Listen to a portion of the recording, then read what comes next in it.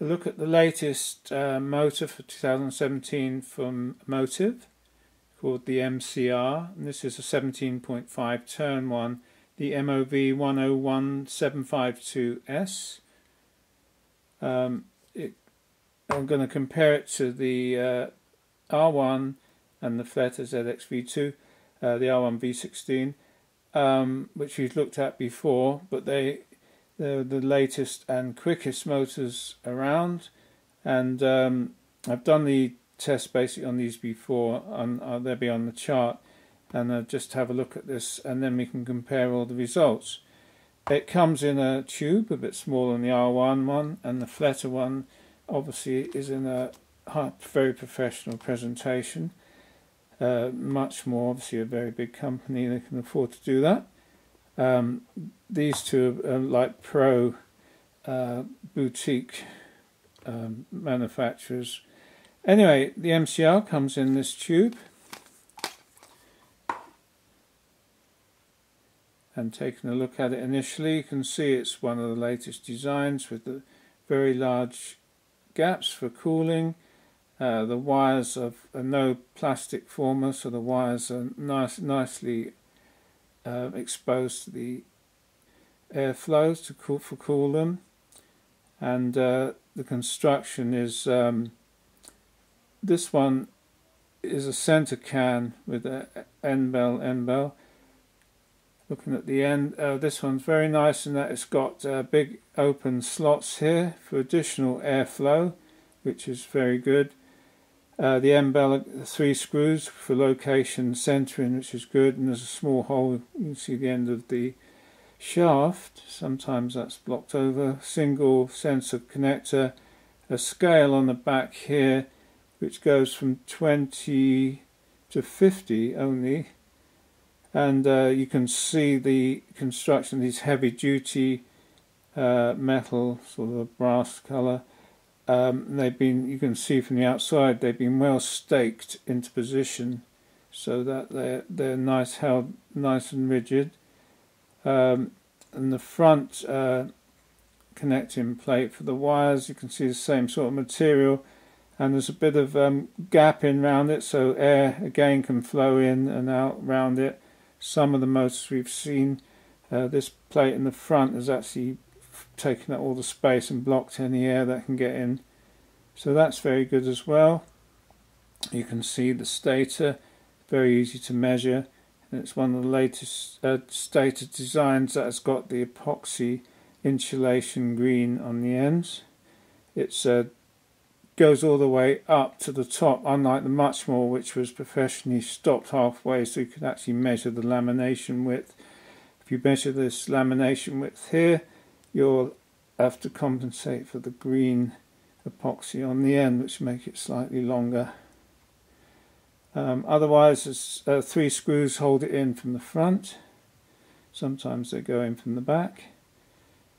And feeling it, very high torque rotor. Like the previous MOTIV, it's probably got a very high torque rotor. They seem to like that. Now the weight, I can weigh all 3 of these and I'll record it. Motors are getting lighter and lighter in weight as they improve the manufacturing and eliminate some of the unwanted parts. So it's 156 grams, near enough when it stops moving, about 156.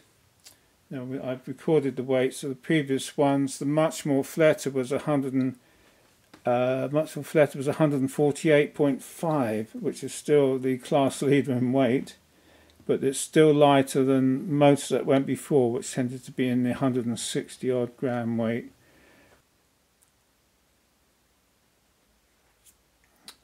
Muchmore is much better at the front with the airflow in this area, but at the back it's got holes, but not as the R1 has got sort of holes front and back, and the MOTIV has got these big holes front and back.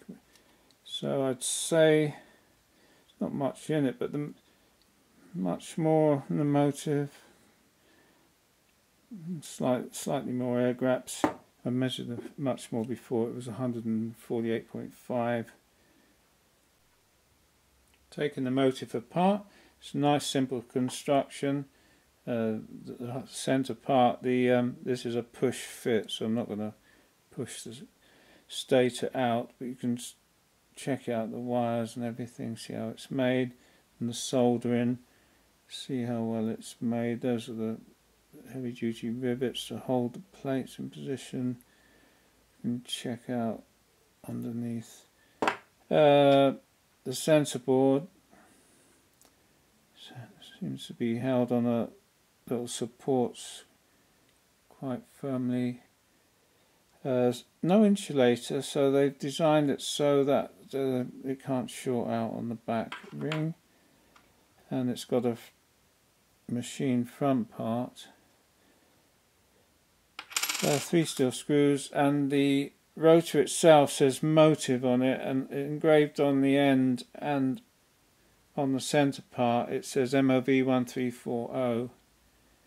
So we'll just check the Gauss. It's got quite a lot of little spacers on it, which you don't want to lose. Yeah, it's one of their heavy ones like the previous MOTIV. They were about over 1500 Gauss, so they've dropped it slightly. It's now, as you can see, about 1500 one way, about 1490 odd the other way, so it's north and south are quite well matched. I just checked the stated diameter, it's near enough, just under 12.5, which it should be. The length I should imagine would be, it was about 26 millimeters, near enough.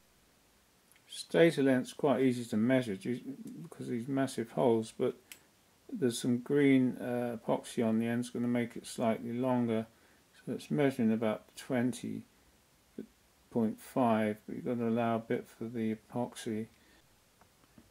The R1 taken apart, again there's a centre part with the stator pushed into it, the front aluminium, the sensor board with a ring, supporting ring, a metal clamping part, and there is this very thick insulator as well which goes on there. Now the rotor, it's engraved with the code all the way around the little aluminium bit, and the length of the R1 rotor near enough is about 24. It's about 24 millimeters. Can't measure it dead accurate because you can't get it on the ends properly, and it's a good 12.5. Gauss of the R1.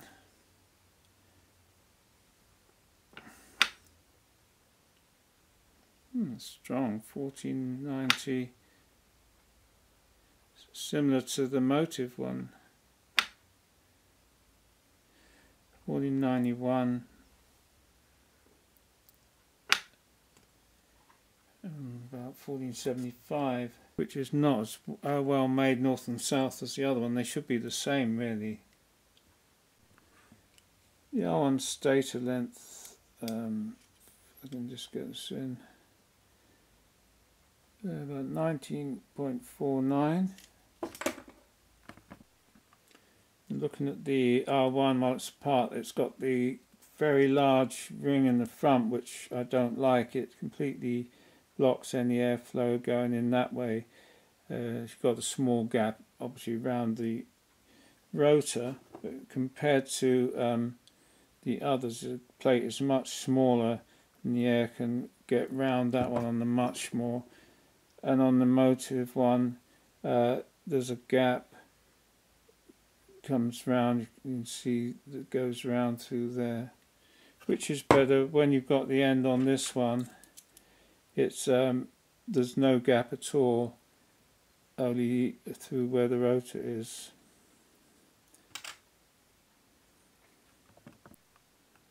The R1 on this end, they don't use the rivets, so it can move backwards and forwards, but it does have this very large insulator which will push on there and hold it in position. Though I don't like the insulator because it is an insulator and any heat on these parts can't get out, whereas on the on this one, for instance, the MOTIV, you can see that plate through the hole, so heat again and airflow can help take the heat away, which is a better design. The R1 shimming on the centre is about as close as you can get it without touching the sensors, so they've done a good job on that. Stator resistance of the new MOTIV, very low, 0.039 to 0.039, 0.040. Okay, the R1 resistance 0.038, 0.039, so even lower than the MOTIV. And the Muchmore,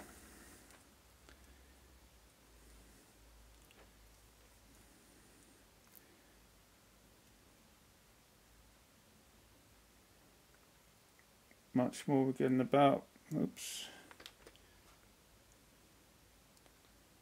0.041, so the winding on the R1 is definitely the best.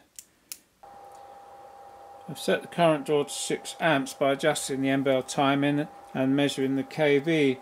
It's very low kV, which is suggesting it's got a very strong rotor, so it's only 3084, and the revs are down compared to the Muchmore and the R1, but I'll show you the chart in a minute. Let's just measure the timing.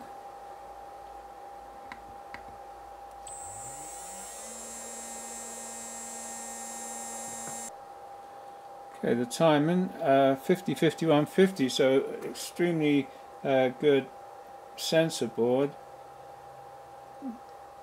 Probably one of the best we've seen.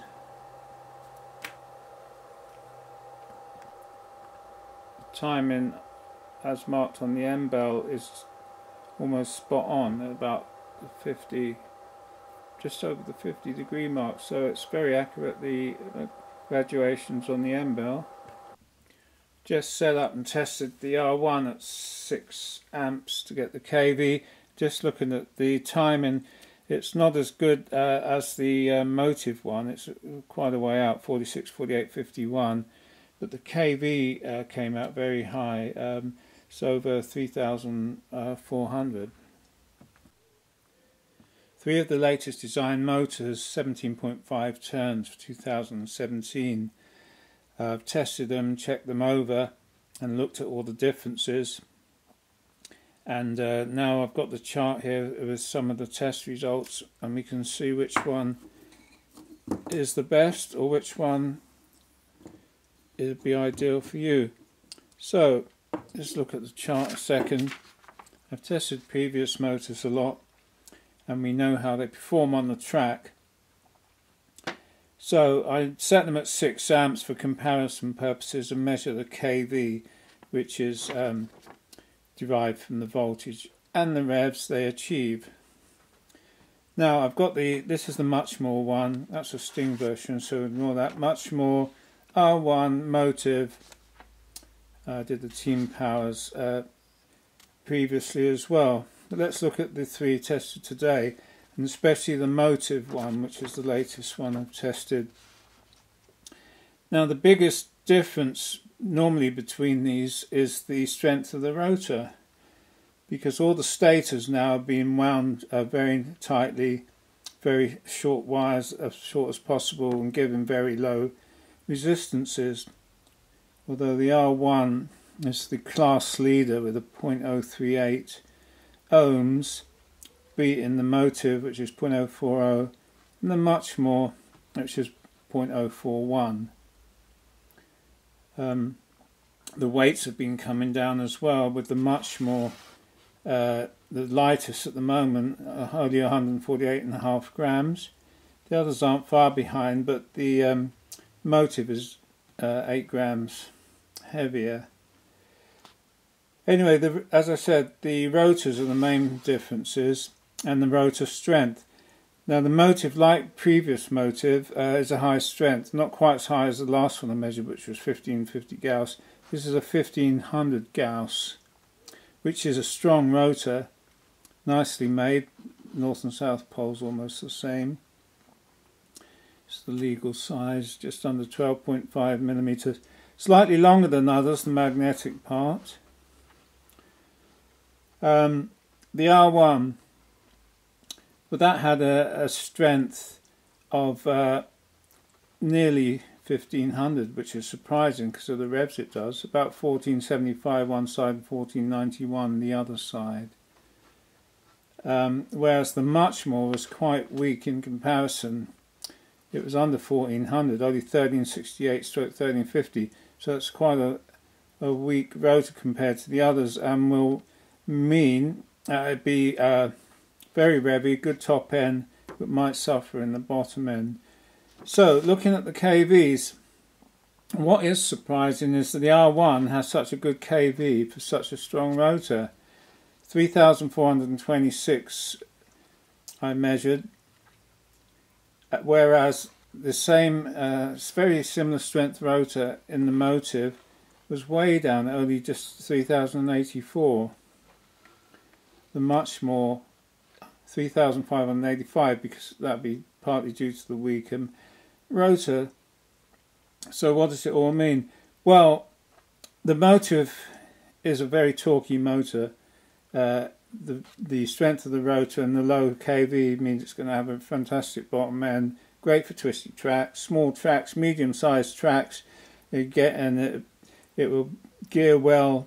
Even if you get the gearing slightly wrong, it's going to pull very well. But the top end, you can get the top end out of these motors, but you have to gear it with such a low final drive ratio, it will generate heat, and the bottom end will suffer to get the top end speed. Now the R1, now we know these motors win A finals, and it's a very good performing motor. It's got a strong rotor, so it's got good bottom end, but it's also got a very good kV. It's got a very good top end as well. In fact, it's a very impressive motor all round. Now the Muchmore, very high kV.